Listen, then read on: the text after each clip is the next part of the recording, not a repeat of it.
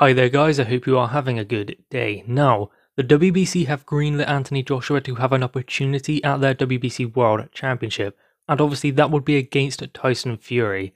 Now, this is in response to Anthony Joshua saying he would love to get his hands on that green and gold belt, and wants to make undisputed with Fury next year. And it was the WBC that came back and said that they would be happy to see Anthony Joshua challenge for their world title, and they were the first governing body to rank Anthony Joshua, so ultimately they would be happy to see Tyson Fury take on Anthony Joshua for undisputed. Of course they would, but before they can get to that point they both have respected fights to come through first. Tyson Fury on the 5th of December, Anthony Joshua on the 12th of December, so they are both fighting around the same time, and then will be ready to go on to undisputed in 2021. Barring any mandatories being called, and given the WBC have made this statement that they would be happy for Anthony Joshua to challenge Tyson Fury for that WBC World Championship, I'm guessing there is going to be no mandatories, because Dillian Whyte versus Alexander Povetkin will determine who is WBC interim champion. Dillian Whyte has obviously waited an extremely long time for his world title opportunity, but considering he's no longer fighting Povetkin on November 21st, he will now fight Povetkin around January 30. Does that then mean we will not have a WBC mandatory in 2021? Well, the mandatory might get called, but I don't believe that Dillian Whyte or Alexander Povetkin will have a WBC world title shot in 2021, because I think that undisputed will be the fight that happens, two of them, in 2021. Now of course Anthony Joshua also has a mandatory, and that will be Alexander Usyk. AJ must deal with him in order to get to Tyson Fury, whether that be in the ring or outside of the ring. Usyk has said he's going to force his position on Anthony Joshua. Whether AJ has to vacate or fight him, he doesn't care. He's going to make sure he gets a World Heavyweight Championship title shot next. So AJ has a choice: relinquish the title or ask the WBO for an exception. And the interesting thing is, Frank Warren is right there waiting for that to happen. If the WBO belt becomes vacant, Daniel Dubois is ranked number 2. Alexander Usyk obviously the mandatory and ranked number 1. So Frank Warren has already explained that he is eager to put Daniel Dubois in there with Alexander Usyk in a vacant WBO world title shot, provided Daniel Dubois does come through Joe Joyce, which is no given. So there is obviously a plan if that WBO belt does become vacant, but they do want to make it for undisputed, so it is important that that WBO strap is on the line. It does just all depend on whether they can get around the politics to make sure that every party is happy.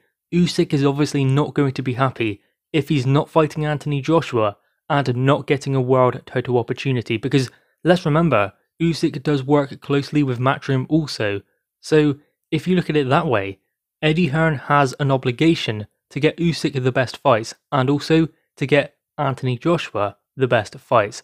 So how does he win in all of this? It's the same with Frank Warren. He needs to get Tyson Fury the best opportunities. He also needs to get Daniel Dubois the best opportunities. Tyson Fury doesn't fight for undisputed if they push for Daniel Dubois to fight for that vacant world title. But then again, it's not the same situation, because Daniel Dubois is in no position to force a vacant world title opportunity because he's ranked number 2. So it's all on Eddie Hearn, Anthony Joshua and Alexander Usyk with regards to that WBO belt. The WBC seem keen to allow Anthony Joshua to fight for that world title against Tyson Fury. So that does tell us that maybe there won't be a mandatory next year, and if there is, then it will be called, but maybe not have to be dealt with until 2022. Given what the WBC have said, it does seem like they are prioritizing that undisputed championship fight between Anthony Joshua and Tyson Fury. That is very important because there are so many belts now. There are 4 major heavyweight world championships, and all of those world championships will have mandatories at some point, and fighters who want their opportunity. So that means if undisputed happens twice next year, no voluntaries are fought, no mandatories are fought. So that does make it difficult for the then undisputed world champion next year going into 2022 with regards to mandatories and fighters who deserve an opportunity at that world championship. That's why I think that there should be something put into place where the top fighters fight the top fighters, so the governing bodies can put together eliminators to see who gets to be mandatory. Then that will not make the division stagnate so much in the 2021 as a result of Undisputed. Obviously, it's not necessarily stagnating because we are seeing who is number one and the Undisputed champion, but then you have to think about Alexander Usyk, Dillian White, Povetkin, dependent upon who wins that fight between those two.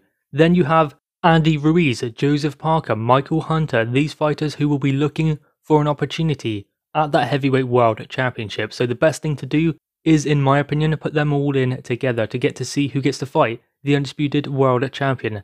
That is the only way that it works, because otherwise there are going to be so many fighters who say that, hang on a minute, I want my world title opportunity, particularly the winner of Dillian White versus Alexander Povetkin for the WBC, and for Alexander Usyk with regards to the WBO World Championship. So given that, I think that it is an obligation of the governing bodies also to ensure Undisputed happens, because yes, the fighters can want it, yes, the promoters can get along and find a way to hash out a deal behind the scenes, yes, that can happen, but if the governing bodies insist on forcing their mandatories, which I guess they should, because a mandatory should get their opportunity, that is why they have worked their way up to that position, but still, Undisputed comes along once in a lifetime. It is one particular moment that ensures who is number one in the heavyweight division. You have two fighters currently in their prime, so when better is there going to be for them to fight? So that is why it is also an obligation of